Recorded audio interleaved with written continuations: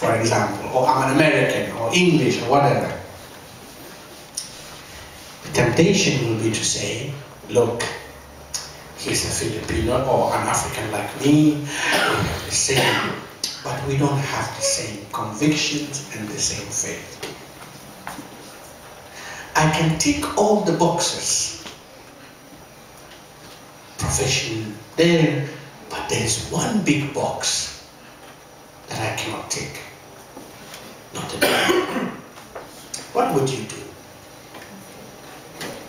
And in that situation, Paul says, God is faithful because he has called you into fellowship with his Son, Jesus Christ. You know what fellowship is? Fellowship, the word fellowship, koinonia, is to have in common, to share in common. It is a relationship that is deeper and describes what we share in common in Christ. So he said God is faithful. You might be tempted to say, it's a blessing of God to go for that one because maybe God just brought him on my way.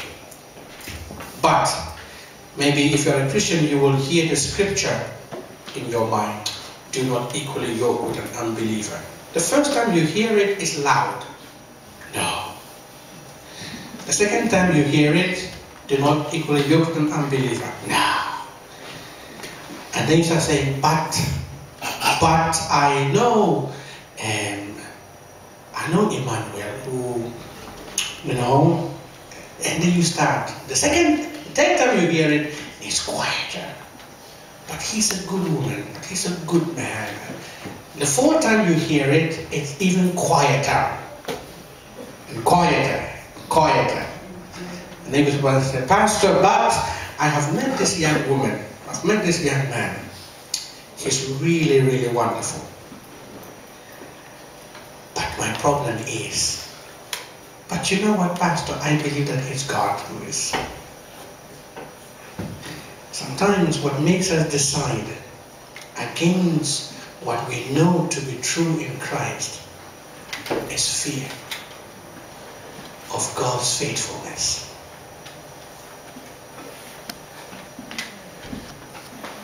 The same thing will happen if you don't have a job and you have to pay your rent at the end of the month. It is difficult to say that God is faithful. So you take your own matters into your own hands to deal with it in your own way. That's why I said to you, you might look like a Christian, or we might look like Christians. We attend church, and the focus is the music. The focus is the preaching. These are good things, but the focus is not Christ. And you know what? If your focus is not Christ, and your focus is the music, the day that the music is not good, there's discontentment in your heart. If your focus is a friend, the day that your friend does something wrong, there's discontentment in your heart. You know? But if your focus is Christ, then your relationship grows deeper and deeper and deeper. And Paul mentions two things in verse 7, and I'll end with this. He said, you do not lack any spiritual gifts. The problem of the Corinthian church was that they focused on gifts and not Christ. If you read from 1 Corinthians 3, they were divided between Paul, Peter, Apollos. If you go to 1 Corinthians 11, they were fighting even when they had communion. The rich were acting with God, and that one, and those who had spiritual gifts. And 1 Corinthians 14, the prophets, they wanted to show, I'm a prophet. And each one will prophesy at the same time. And there was confusion. No one cared about each other. If you went to the Corinthian church, believe me, you had healings and you had all kinds of things on the external. But if it comes to their relationships, they could not even wait for each other to share communion. They couldn't even wait for one another. And so today, as we end this, let me repeat what Paul writes here. God is faithful. And he has called you not into a church, okay, but he has called you into fellowship with his son Jesus, which makes you a church. It's not the other way around. And if we are in fellowship with Christ, then we will fulfill the mission to which he has called us. And our mission is to pray. On Sunday, it's good to meet as a church, but don't let the church only be on Sunday. Let it be every day.